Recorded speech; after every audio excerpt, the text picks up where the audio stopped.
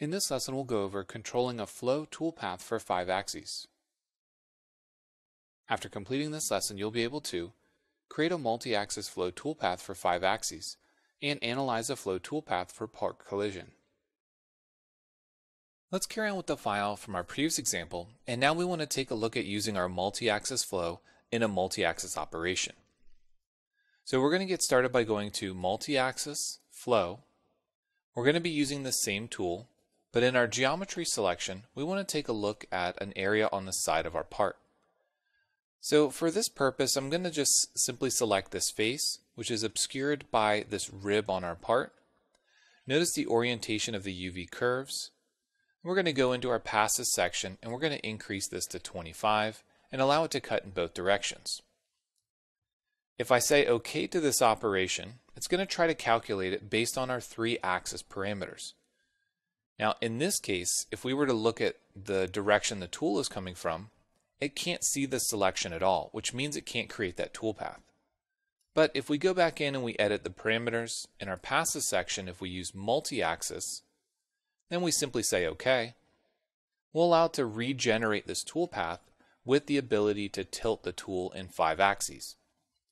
So now that it can tilt the tool, notice that it's creating the toolpath on the selected face. Let's go ahead and simulate this toolpath and take a look at what the cut looks like. Again, our stock is based on the solid body, so we're not going to see any stock removal. But what we do want to look at is the direction that the tool is moving back and forth, making sure that it is actually changing its orientation based on the selected face. So as it moves back and forth, you can see that the tool is staying normal to the surface that we selected.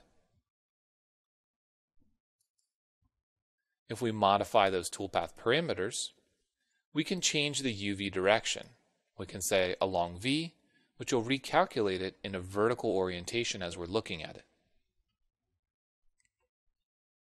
This time if we simulate it, we'll see that the tool is moving up and down rather than moving side to side.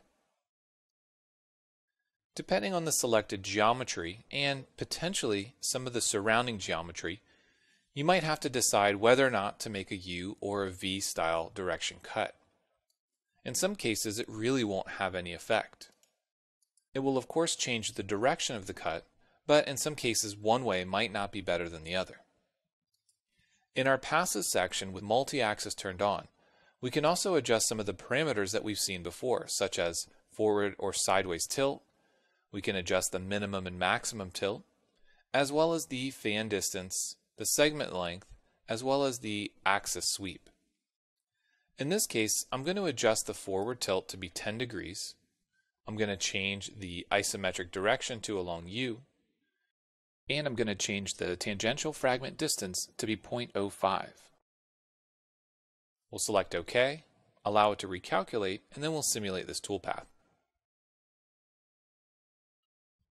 So let's go ahead and play through this toolpath and take a look at the orientation of the tool.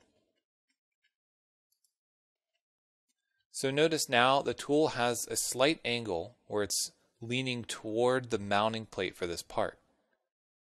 We can also see that the tool is actually contacting the surface and removing a small amount of material. Let's go ahead and head back into those parameters. And let's change the forward tilt back to 0. And let's adjust the sideways tilt to 10 degrees. Keep in mind that forward and sideways are going to be relative to the U or V directions. Now let's go ahead and simulate this toolpath and see how that affected the tool angle. Now you can see that the tool is angled down a little bit more than it was before, but in terms of this orientation in the Z-axis as we're looking at it, it's keeping it normal to the selected surface. So again, these options can come in handy, whether or not you're trying to drive the direction the tool is dragging across the surface, or if you're trying to avoid some surrounding geometry. I'm going to reset my sideways tilt back to 0 degrees. I'm going to leave my minimum and maximum tilt values, and I'm going to turn on my smoothing. The smoothing tolerance will change the properties of the actual curves that the toolpath is following. By changing the smoothing tolerance, or even just turning that option on, you might get a better final result of your machined part. While we can't see the difference on the screen, we will see the difference when we finally machine our part. Let's go ahead and take a look at this in simulation one more time, and we can show the toolpath, and notice that we can show the points of the toolpath as well as the axes. We can also show all toolpaths, and if we zoom in, notice the number of points that we see on the screen, and you can see the points as the toolpath is turning and changing directions. If we go back into our parameters, and we go back into our smoothing tolerance value, and let's change this to a 0001, say OK, allow it to recalculate that, then go into simulation. You'll notice that when we show axes on the points, we can see the number of points displayed with the yellow rapid movements.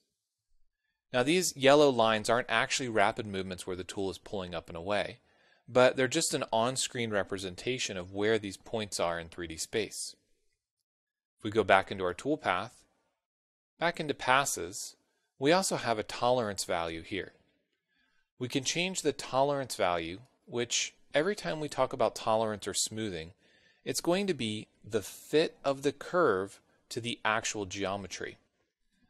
When we talk about the fit of the curve, and we're dealing with parametric parts that have things like straight lines and fillets with constant radii, these are generally easier for us to visualize because we're dealing with either an arc or a straight line or even a complete arc, which is a circle. But when we're dealing with these curves that are laid over these complex boundaries, these tolerance values might make the difference between getting a very highly faceted 3D cut part to getting something that's nice and smooth.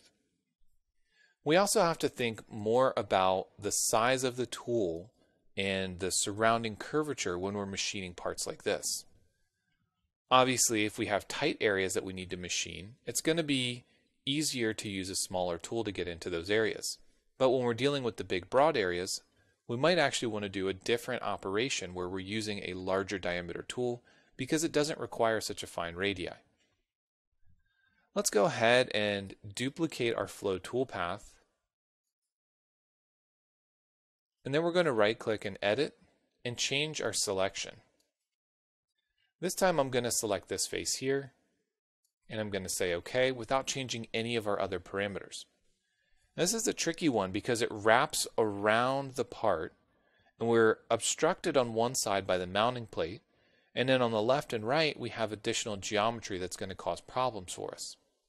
So let's try to have it calculate this geometry as a toolpath and see how it handles the collisions.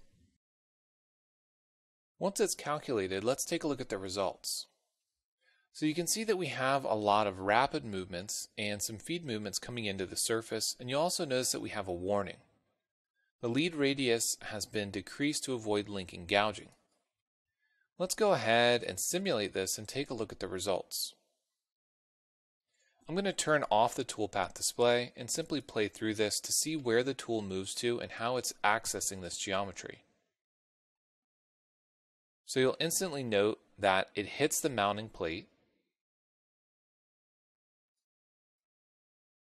It hits these arms here. And if we turn off the original model and we're just looking at stock, you can see exactly the number of collisions and gouges that we're having with the holder and the tool itself. So this is obviously not a great way to machine a part because we're taking more information, we're crashing into the part. So we really need to talk about ways in which we can handle collisions when we're talking about these multi-axis toolpaths. But before we make any more adjustments, let's go ahead and save the file before we move on to the next step.